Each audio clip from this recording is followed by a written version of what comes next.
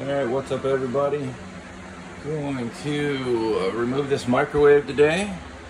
See if we can't figure out what's going on with up there, and maybe I can create some sort of little cubby right there. So as far as I can tell, we're gonna take those four screws out, start pulling it out and see what we can figure out here. I'll let you know how it goes. Sorry for the one-handed here, but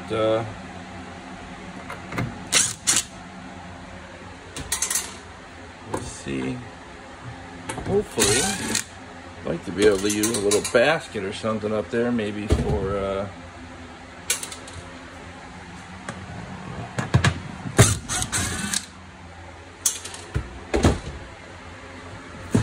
oh well, yeah, pops right out.